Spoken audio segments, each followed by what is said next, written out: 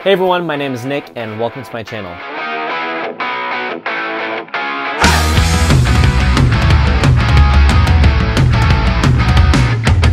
After driving over 20,000 miles on my Tesla Model Y Performance, I'm ready to share with you 9 tips that can maximize and increase the range on your Tesla, and also share with you one significant change that can increase the range on your Tesla by as much as 10%, particularly for Model Y Performance owners. Starting out with the first tip, this really starts at the beginning of your day, and that's to precondition your car. The Tesla phone app will allow you to precondition the car to a set scheduled time. So if you are gonna leave tomorrow morning at 9 a.m. or something like that, you can precondition the car by checking one button on the Tesla app, and what that'll do is while the car is still plugged into the wall, it will precondition the battery to be at the desired heat that it wants to, so that when you unplug, it's not wasting energy trying to heat the battery, but rather it's doing that at its source while it's still plugged into the wall. This setting will initiate properly the very beginning step of leaving your house with a warm battery so that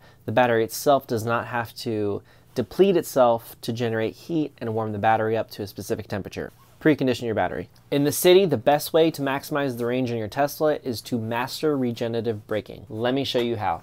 This is the EV's most advantageous perspective in terms of range. You want to learn to master this because this can actually have a huge effect towards maximizing and increasing your range. The best way to do it is to get a feel for your car, how aggressive it's going to apply the regenerative braking, and see if you can really time it. So timing is the biggest issue here, and that's what the mastery comes in, is you're gonna need to time your distance between the stop sign relative to your speed, and if you can stop completely without having to use the brakes, well, this is gonna maximize your range. So coming up to the stop sign here, right now, taking my foot off the pedal, look at that.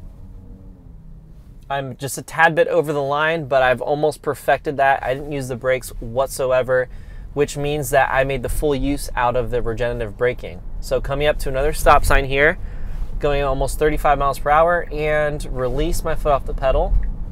See, I did this a little bit too early, so then I kind of feather the brake a little, the pedal, and then release when I get to the end. And I didn't use my brakes at all, and 99% of my driving in this car, I don't use the brakes.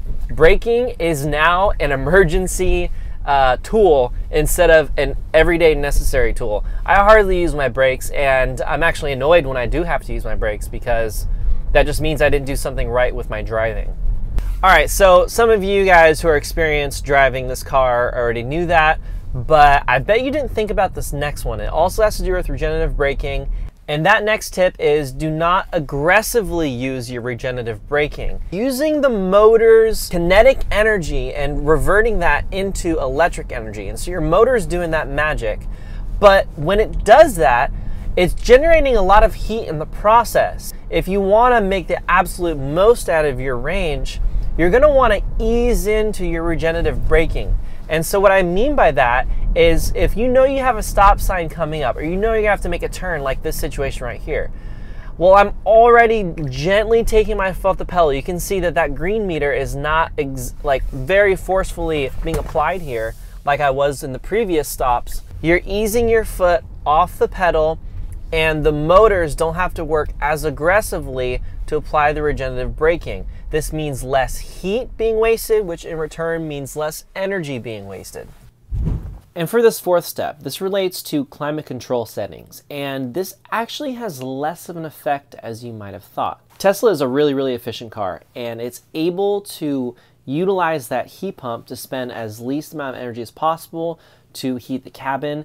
And it also does this other fun stuff with utilizing the motor's excess heat to warm the battery. I'm not sure if this actually goes inside the cabin itself, but the heat pump and the distribution of heat with the motor to the battery is all really efficient and designed to reduce the amount of battery that's spent on actually heating, and this includes your cabin. Of course, the most efficient way to heat yourself, if we're talking about the winter, is to utilize the seat warmers and also the steering heat, because you're heating yourself through thermal contact rather than having to heat the ambient air, which takes a lot more energy. So what about maximizing range in terms of highway driving? Well, This one actually applies to all vehicles, and that's reduce your total speed. When we start to get above 70 miles per hour, it really starts to magnify how much wind resistance is on your car. And high wind resistance means that you have to spend a lot more energy to overcome that and have your car push beyond 70, 80, whatever miles it is, stay within the speed limit. But generally, if you're able to keep it 70 or lower, that's a good tactic to save energy and really maximize your range. This next tip is for supercharging. Whenever you can, when you're on a road trip, try to pick a level 3 supercharger and try to arrive at the level 3 supercharger with a low state of charge. I've been on a lot of road trips with this car, and I found that when you have the battery below 30%,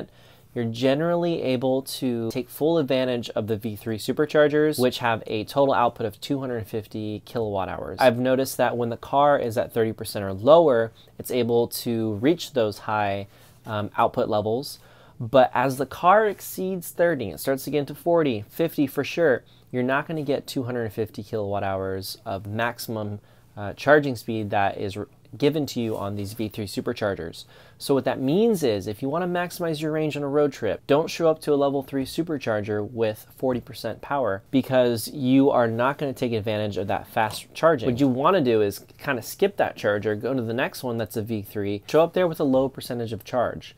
What I mean by that is if you can stay at 10% or lower when you arrive into a level 3 supercharger, your car is going to be able to make use of that full 250 kilowatt speed, and that in exchange is going to mean less time you spend per supercharger. And so that leads me into my next tip, which is more of an advanced tip, and I say that because you really need to gauge your car and know what kind of battery percentage you're going to arrive at your destination in relation to your speed and the weather conditions outside, because they all play a significant role in your range. And this tip is don't always listen to what the car says in the maps. You see, the car tends to play very conservatively when you put into the maps where you want to end up in your destination. It will pick the superchargers en route, and it will make sure that you're not stranded. And when it does this, it plays on the safe side. If you want to maximize your range, you won't necessarily play on the safe side, and you'll use kind of your own experience to deduce how far you think the car is going to go. I don't want to scare you because I do this all the time and I'm never stuck. If you're going to go not as fast as the car thinks you're going to go, if you're not going to go 70, 75, you're going to go more 65, then maybe you skip that supercharger stop that the car wants you to stop in. Maybe you can make it to the next V3 supercharger and arrive there with under 10%, maybe 2%, 3%, 5% state of charge, and know that you'll be able to get there at that percentage and then fully utilize that V3 supercharger's high speeds, in turn meaning that you spend less time at the supercharger and more time on the road. It's kind of a little fine line, and you really get used to it when you start to drive the car more. Okay, so this next tip, I would say to use this as your last resort. I'm not saying to do this because I don't know how it's going to affect the car. It's probably insignificant. It's not great for the car either, but you can push the car past 0% if you need to. And I would reserve this for emergency situations. I actually had a situation where I was in a really bad earthquake up in Eureka. It was a 6.4 magnitude earthquake, and my car did not have enough charge to make it to the supercharger I needed it to.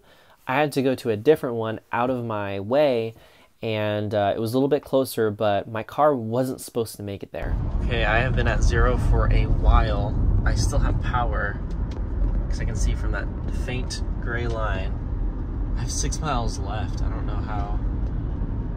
Definitely going off the reserve, but this is an emergency, so so be it.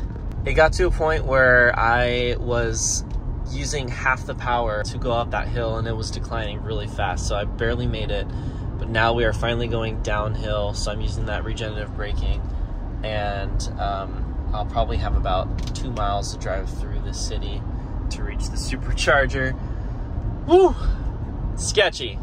I made it. This car is a trooper. Finally. So that power reserve was just dwindling super fast, but I eventually got to the top of the hill, and I was able to coast down and use that regenerative braking, and I arrived into town, and I drove through town to the supercharger, and I was like 10 miles above 0%. And so the car was able to get there. It has that reserve. Don't always use that, but it's very nice to know that if you think you're at 0%, you're not actually at 0%. Okay, this last one is really, really exciting because I've been preaching this for a long time. This method is the #1 way to immediately increase your range by as much as 10% if you have a Model Y Performance, and this is 18-inch rims. If you've seen any of my past videos, I've done so many tests and I've talked so much about the physics of why an 18-inch wheel is going to give you significantly more range than the stock Model Y Performance tires, which are significantly heavier. And if you haven't seen that video, go check it out because it is the best way to increase your range. If you guys found this video helpful, please give me a like and subscribe, and I will make some more videos like this, informational. And if you guys like camping and fun stuff like that, I'm a videographer and I like to go on trips and take my drone and get all these beautiful sceneries and go camp out in the middle of nowhere and have a great time. So if you want to see those videos, subscribe to me, and I will see you guys later. Thank you.